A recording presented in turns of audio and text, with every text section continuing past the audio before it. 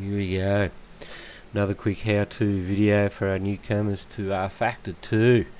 I'll bung this one up on our website so people get on there, they can work out where they're going. We've been asking a few things about the setups in the cars, loading other people's setups, blah blah blah. We'll go through it. So here's your launcher. Once you start her up, basic things. We've got home. This will show all the updates, blah blah blah. You've got a contact support button, the email and the website. This is where you open your packages up when you install something, like I've gone through before. Packages folder here, that's where you bung your non-Steam content, your cars and your tracks. You can see them here, the RFCMP files, you bung them in that folder, and then you come over here and I usually filter by what's installed and what's not installed, and then you can go bang, click on it, install, uninstall, delete, do whatever you want. So then we've got the basic video settings, running VR, HMD and mirror, so other people can see what I'm doing when I'm driving. It'll come up on my center screen. And then the ultra effects, this is when I'm running on the screen, but when you're running VR, bang, bang, bang, and that's how I run it, those settings there. So yeah, moving on, got the multiplayer as usual, all the servers. There we go, we've got a new server up today with Bathurst with the single player. We'll hit that in a sec and get into it. That's developer mode to sort out in-game stuff, bugs. You can check it out if you're into developing. This is a mass file utility for massing up and packaging together your skins, all the DDS files, and that's hosting a server, which I don't do through here. It's better doing through the DOS version. But anyway, there we are, first page you get into. As I've been driving before, session settings, run through this one. This is where you can set your default for your race start type, your time of day, race laps, all the biz, grid position that you start at, warm up, blah blah blah, we get rid of it.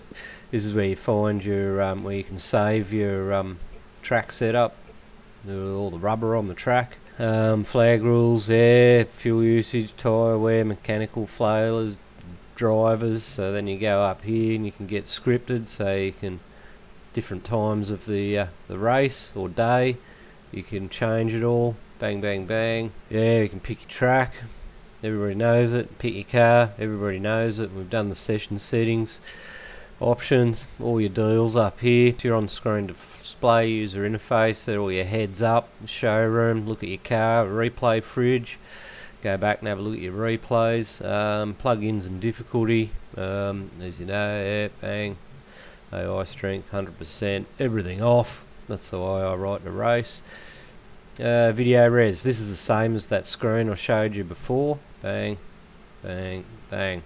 Yeah, gives you your anti-aliasing, all your stuff in there, your audio, blah blah blah, set the sounds, cars, everything. But get into the controls. Got me Fanatec oil, can set everything, do it in there. This is very similar to what you get in game as well. So because I was running just on single or triples, you can run absolutely flat out. GTX 1070 goes alright. And that's it, bang bang bang. So get into race, bang, into the game. So this is your main screen here, garage, settings, standings. Standings is just all your times. You right click on someone, you can bring up all their lap times. So right click on it again to get back to the main screen. Down here you can expand it, go onto the full screen. In standings we've got restart weekend, we've got next session and finish session. Usually down here there's a vote button. You can vote for stuff. That's a thumbs up and a thumbs down. That's usually when you're racing in multiplayer. You can also send a setup to someone. So you click on someone's name, you can go down to vote down the bottom here, and another menu will come up, and then you can just vote for restarting the weekend. You can send a garage setup, you can do a whole heap of other stuff, but that's not here in single player. But anyway, So as I said, click through them, bang bang bang, full screen. Change camera angles, insert, home, page up, page down, end and delete, all that sort of stuff. On one view you can spin the car around, check it out, zoom in and out, and that's with your number pad when you're on the one of the settings. So as I said before, your real road, blah blah blah. So I'm not going to save it as that, but that's how you save your rubber on the road on a track. So in the previous screen I showed you, you can load it up, you can add AI drivers with the cars there. So that's it, that's standings. Mainly go into settings, display, controls, audio, difficulty. See, this is all the same as what you had in that screen I showed you before. You can set it in game, out of game. Difficulty, the only one you can't set in here is the AI aggression, strength and multiplier. Restart to take effect, there it is. So going back to it, display, all there. Main one now is let's go to garage. So when you're in the garage on each track, funnily enough, you got notes here. You can make notes and save it for the Bathurst track. So if you've said something, you know, blah blah blah, whatever notes you want to make, more blah blah blah. But yeah, now saying it, obviously main thing is want to load a setup. There's a button down here for starters, vehicle or all. You can see here as soon as I clicked over to all, brings up all my settings for the cars that I've ever raced here lately.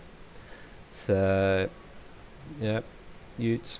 So that's pretty basic. So I haven't got a setup for this car, so you can go vehicle, it'll all disappear. I haven't done one. This is in the Aston Martin. So now trick is you want to load a setup into your car that you're currently running at this track. So you're at Bathurst, you can see the asterisk against it.